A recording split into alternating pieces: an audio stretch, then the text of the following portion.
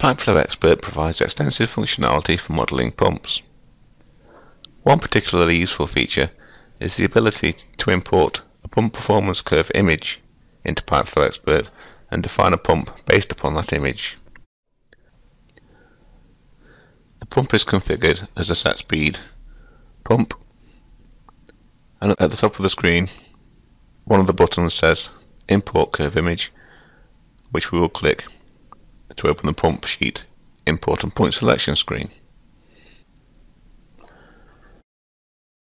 This screen will walk us through all the steps needed to import the pump performance curve image and define data from the image that Pipeflow Expert can use to define the pump. So first we'll click Import Pump Sheet Image and browse to the image where we have it saved on the PC. Once we've selected the image, you can see it's been imported into the screen here. The next step is to define the x-axis, which means defining min and max values and units for it. The min has to be 0 for the x-axis, but for the max we're going to specify 2,750 US gallons per minute. And then we have to tell Pipeflow Expert where that actually is on the image. So we'll click the Select X-axis on Image button, and then we'll draw that range from 0 to 2,750 over the image, so Pipeflow Expert knows where that axis is. We're now moved on to the next step, which is define y-axis. We'll do that in exactly the same way as we just did for the x-axis. So this one goes from 10 to 90 in units of feet fluid. Again, we'll draw the y-axis over the image so that Pipeflow Expert knows where that is. And the top of this y-axis is 90, although it's not labelled on the image.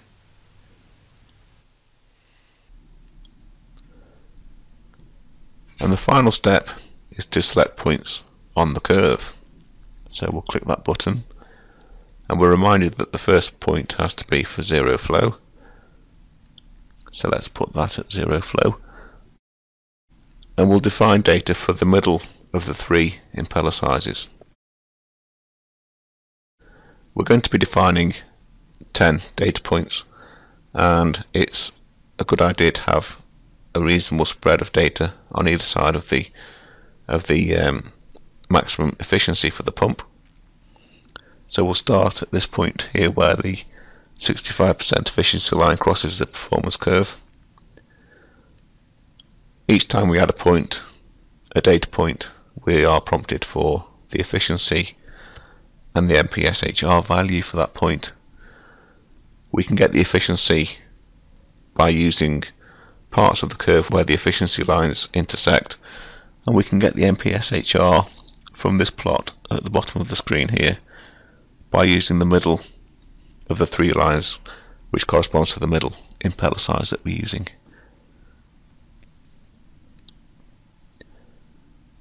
So I shall work along the curve, specifying each data point and then defining the efficiency and MPSHR value for it.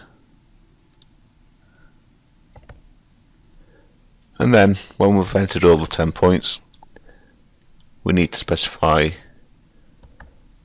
the impeller speed, the diameter, and the units of measurement for the diameter.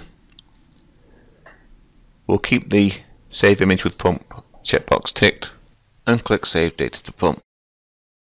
Next we need to enter the min speed, the max speed,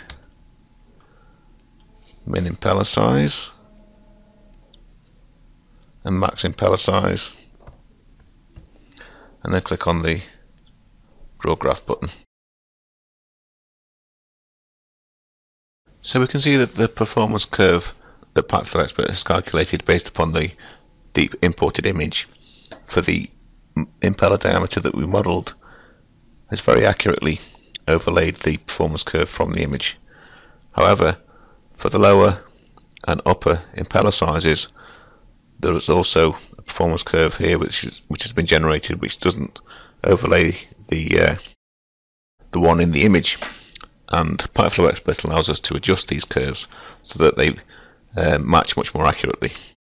So if we click on the Graph Options button and Adjust Pump Model, then we're given some controls to allow the movement of the curves up and down the y-axis, and also the radius of curvature for each of the min and max impeller performance curves. So, for example, the top one we can see needs to be moved upwards,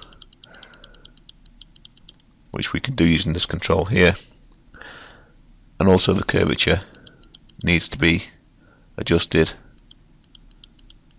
to better match the curve on the imported image.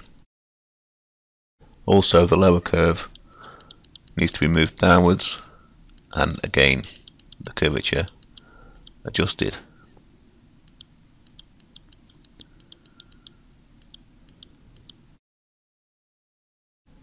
So now we have a pump in PyFlow Expert that's been defined according to the imported image. We can save this pump and save the pump to the pipe. Now if we calculate the system, we can click on the pump icon and we can see that the operating point has been plotted onto this pump, which is defined according to the imported image. Now what we can do is go back into design mode, and to see the effect of changing the impeller size on how the pump operates, we can click on the pump again, go back into the pump data screen and change the impeller diameter for the pump. So I've increased this to 12.8 inches. If I now save that pump to the pipe and recalculate the system, again I can look at the pump in results mode, and you can see here the modified operating point of the pump when it's using the larger impeller size.